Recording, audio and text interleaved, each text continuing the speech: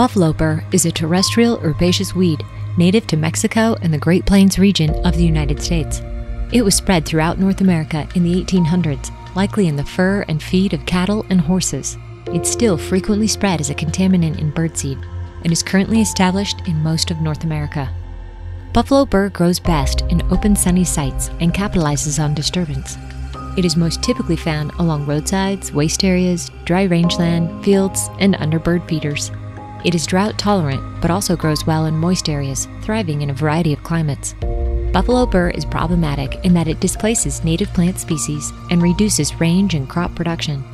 The plant contains alkaloids that are poisonous to humans and livestock, and cause livestock poisoning when present in hay. The leaves and fruit often get stuck in sheep's wool, reducing its value. Buffalo burr is an annual forb.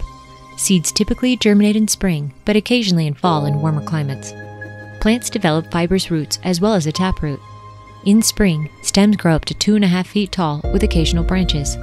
Leaves are alternate, up to 5 inches long, and have deep, irregular lobes with wavy margins. Sharp yellow spines up to a 1/2 inch long occur on all stems, leaf stalks, and leaf veins. All parts of the plant, including the flowers, are covered in tiny, sometimes sharp, hairs. Flowering occurs from mid to late summer when plants produce clusters of 3 to 10 bright yellow flowers at stem tips. Each flower is up to 1 inch across and has 5 petals fused at the base, creating a bell shape. The stamens are unique in that there are 2 types. The 4 upper stamens are yellow and straight and are smaller than the lower 5th stamen, which is more maroonish and slightly curved. Plants can reach reproductive maturity in as little as 4 weeks. The fruits are berries that are covered with spines, giving them a burr appearance.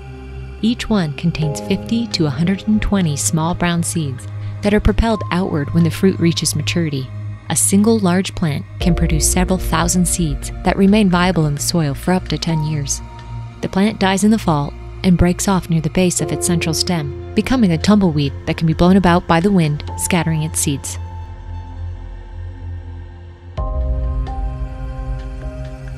There are many related species in the Solanaceae or nightshade family present in North America that resemble buffalo burr with their overall size and flower shape. Most lookalikes are not spiny, and those that are typically have whitish or purplish flowers. The spines, yellow flower color, and 2 different types of stamens help differentiate buffalo burr from potential lookalikes.